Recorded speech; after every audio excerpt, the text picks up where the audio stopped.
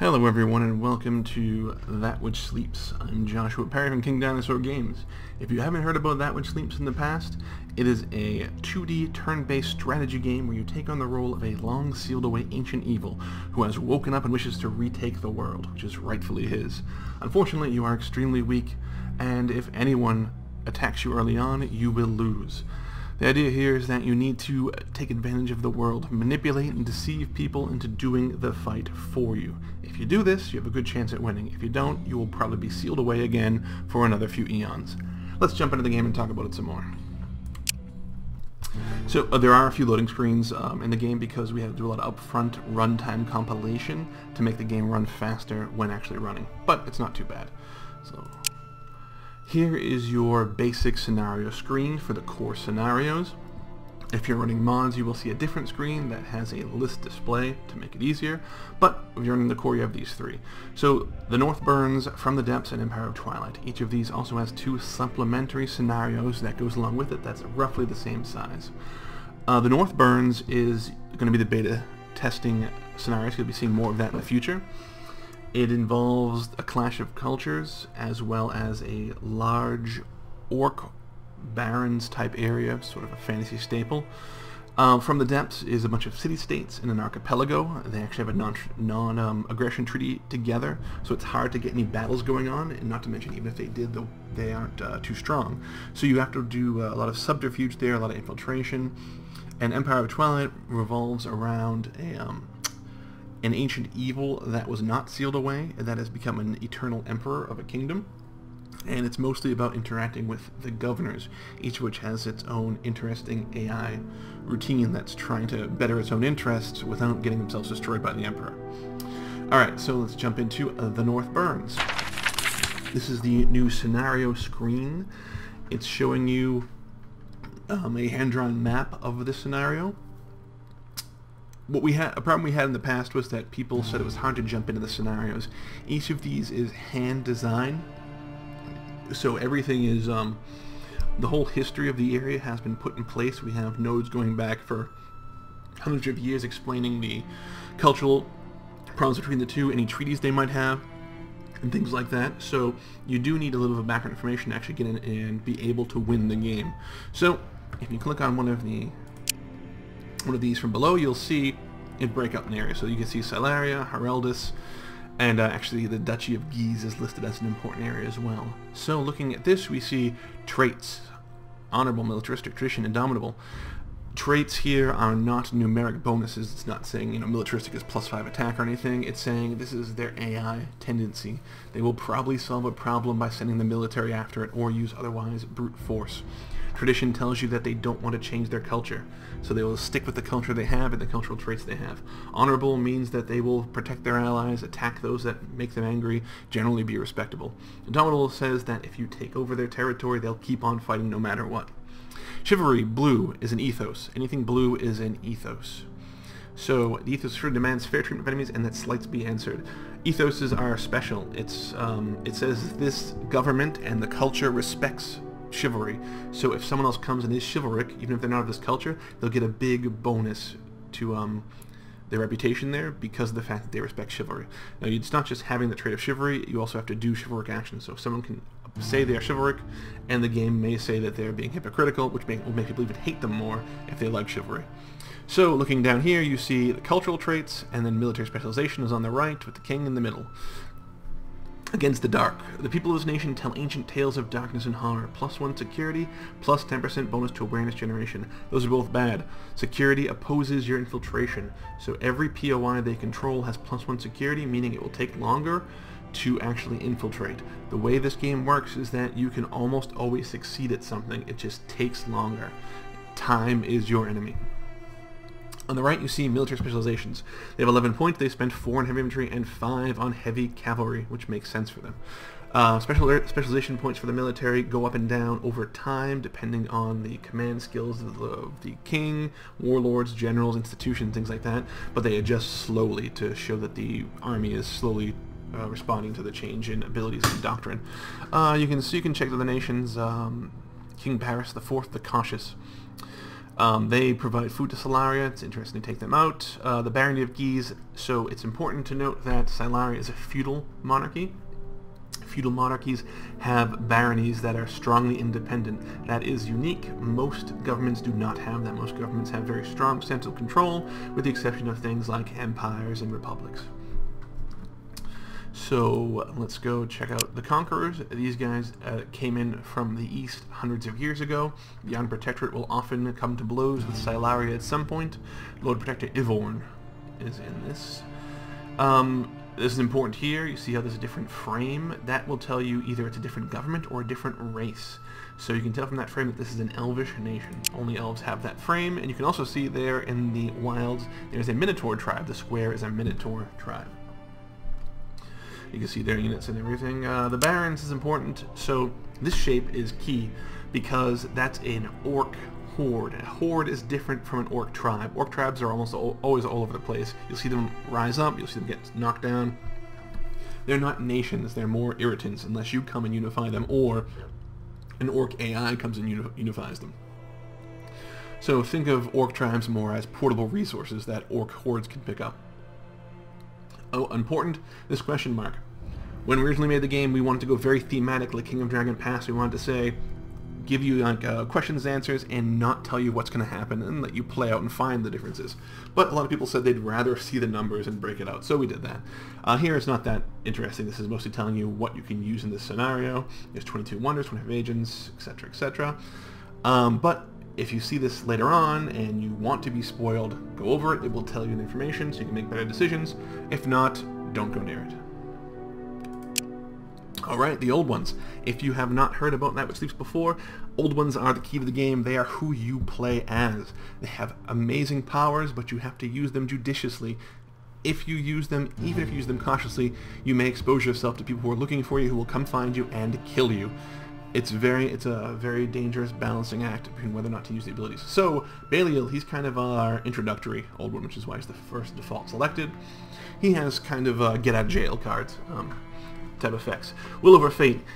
Belial sees deep into the pools of time. At first you will be limited to merely observing, and that will come to pass, but as you awaken you will be able to twist fate into your whim.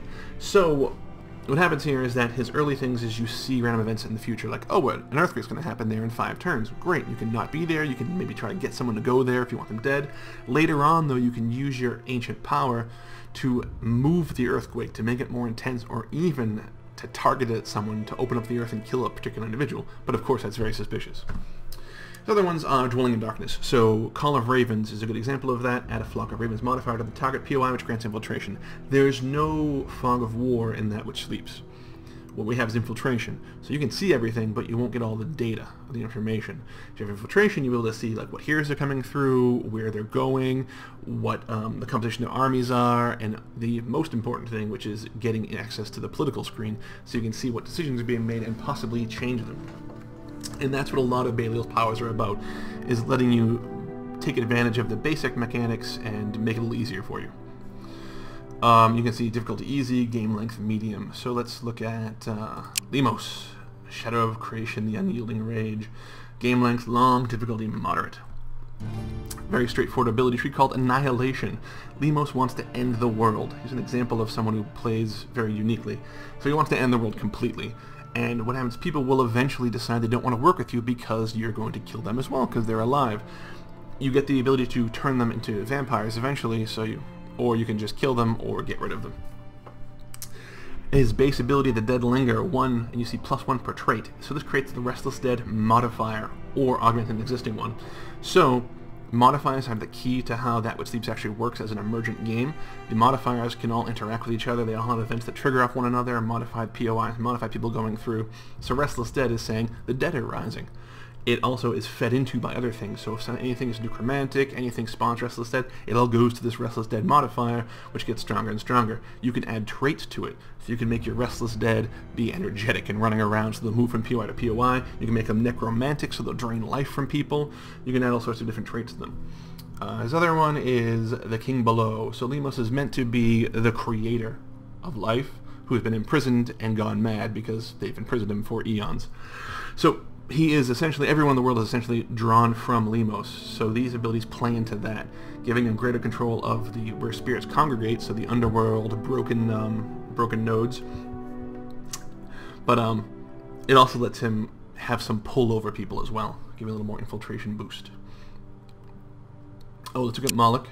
So so you can see ancient. So Moloch's important. Moloch was the first, I believe, of our backer-voted old ones, and he was really fun to do because he has a lot of terraforming abilities.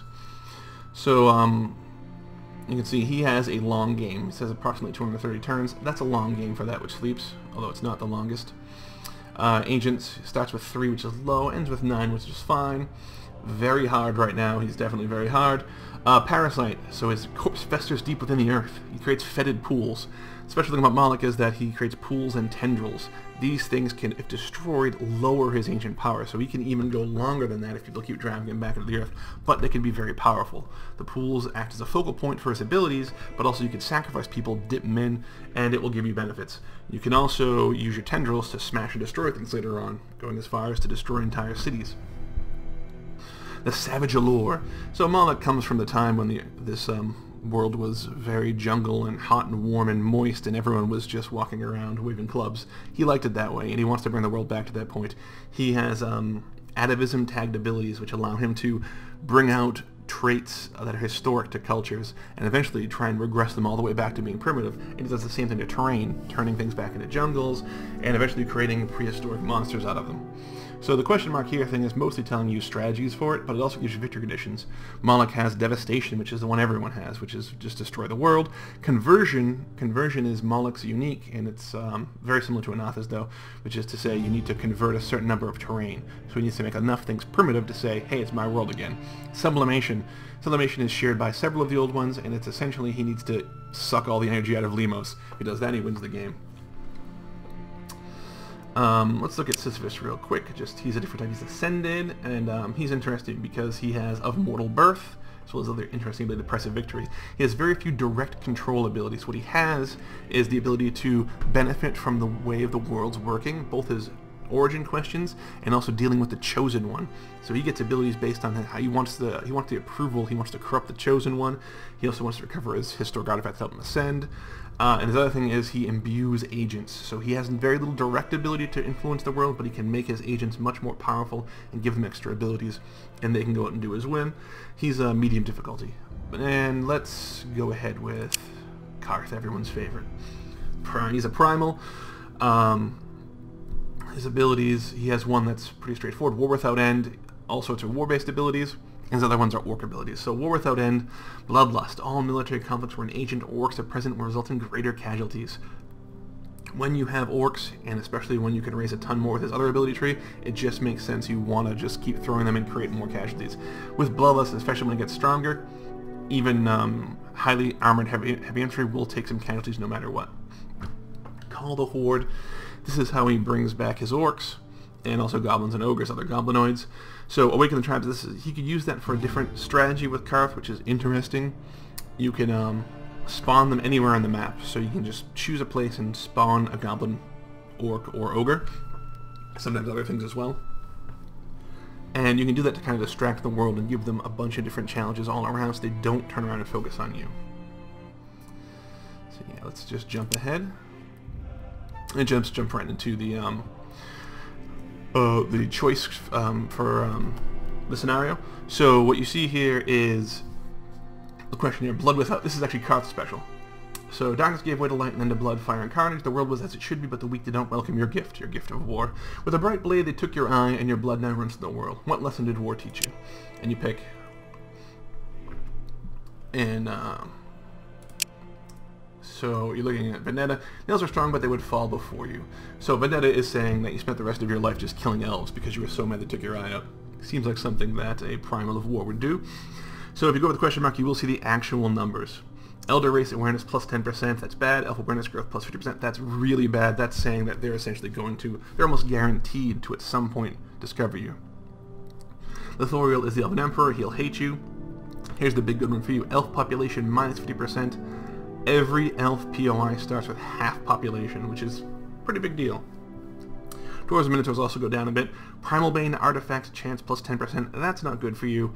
Primal Bane artifacts will kill Karth very quickly. You generally have to avoid fights when you see that. Or send your agents in. It also adds a few events.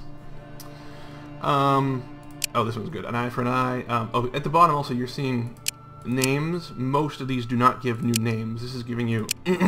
Zul'Zat, for instance, an elven title. These are more names that can discover you. So choosing here also has that effect as well. But an eye for an eye is you steal the eye from another primal, and you get the eye of Galmog. You get officer level infiltration any military battle anywhere on the map. It's very strong for Karth. It synergizes very well with his abilities. But let's just use mid. Before the fall. So you see it stocks up here on the left. The quotes pop up every so often. Some of these, there's a randomization for it. But each one comes from the appropriate age or background. Ooh, mass in your race. Let's see. And we'll just jump through these. Civil War.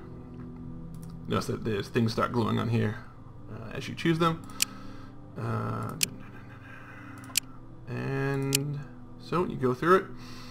This one is probably one of the most important because this is what happens right at the end.